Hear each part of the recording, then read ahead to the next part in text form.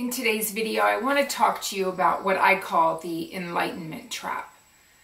And I was in this myself, but I do see a lot of people stuck in this energy.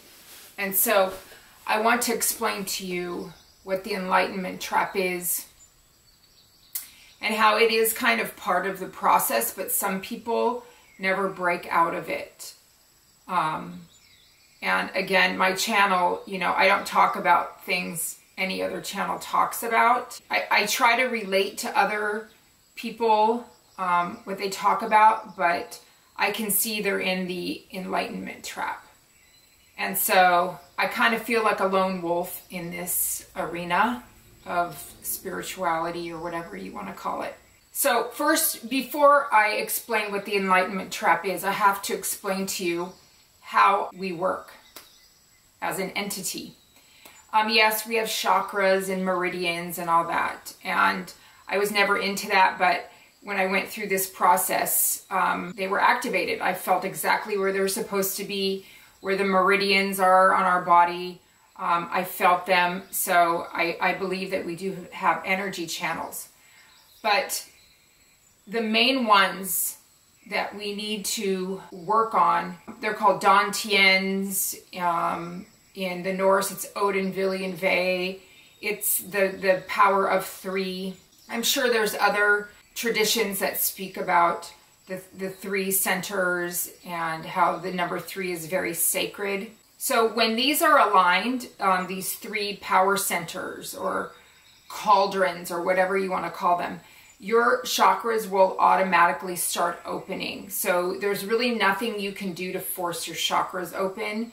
These 3 major centers have to be aligned before they will start to open, from my experience. These 3 centers are in your belly region, big energy center, and this is your animal instinct. So human beings, we are animals. So this is where our instincts come from. It's where we know that we need to eat.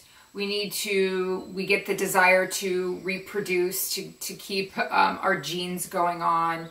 This is when we know when to run, when there's danger, and things like that. So this is all purely animalistic down there in this center.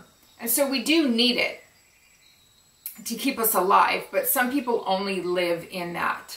And this is when, you can see humans as predators and you can see others as prey, and they just carry different type of, human animal energy.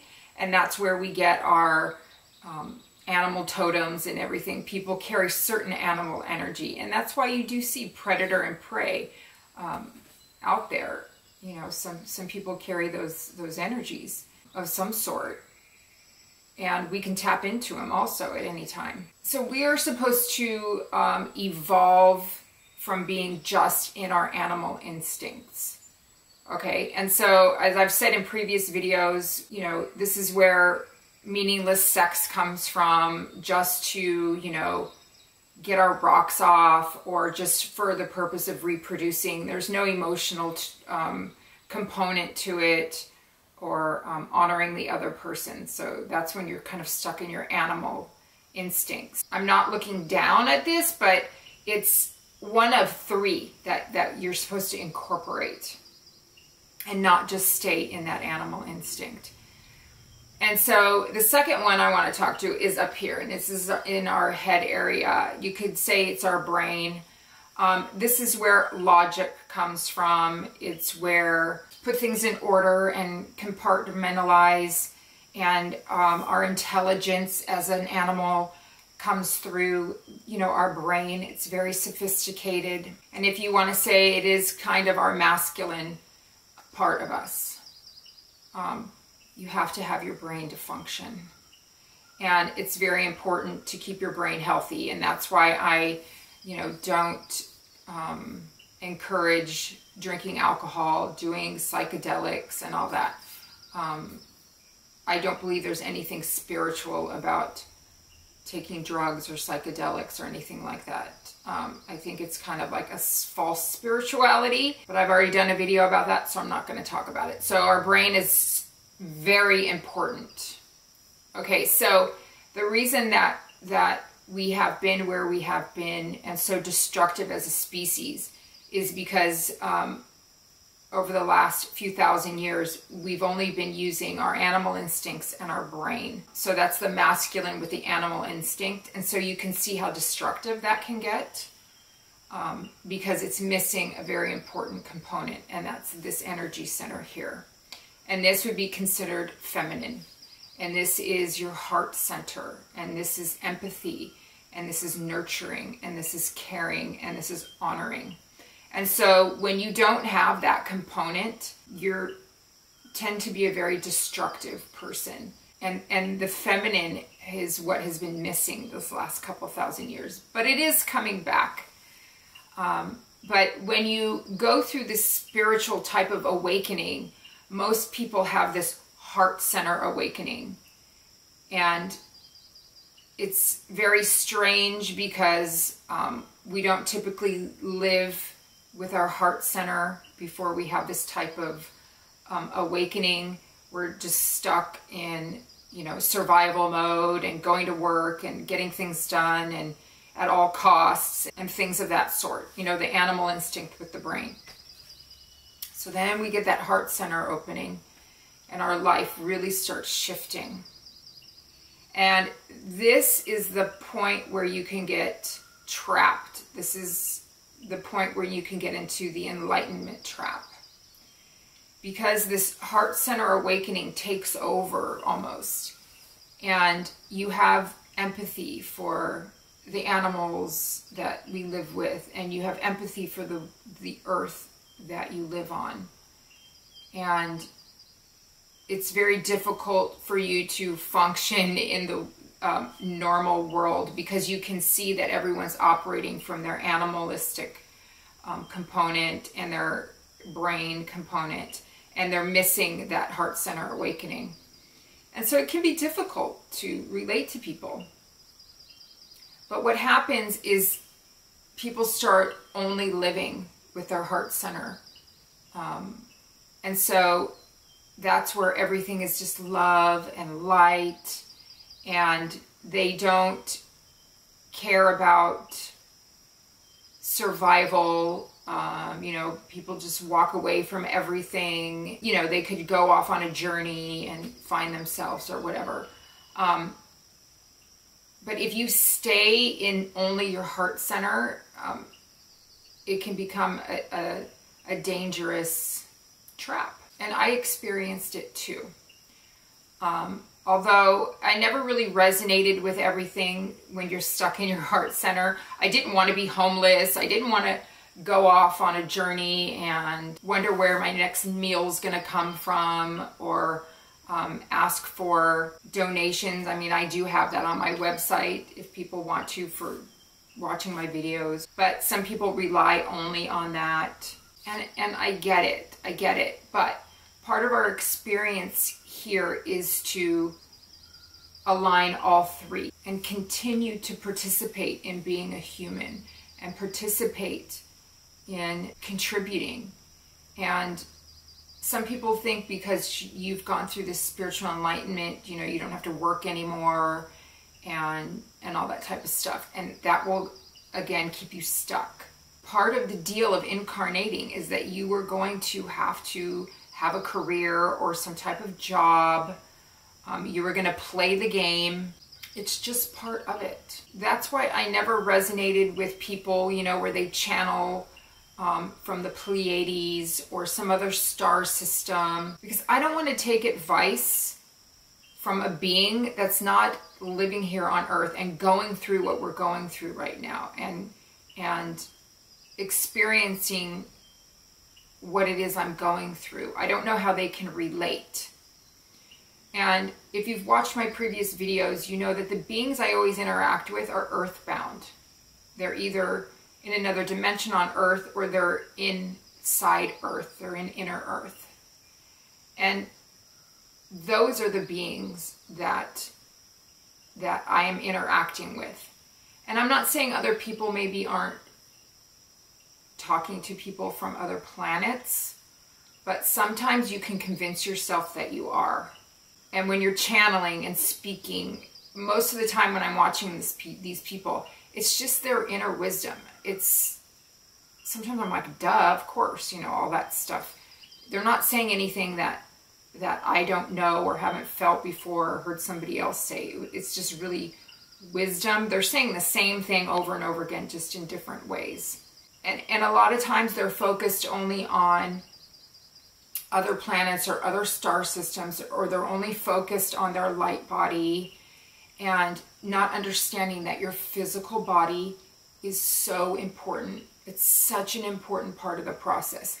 You can't even build your light body unless you have a healthy physical body.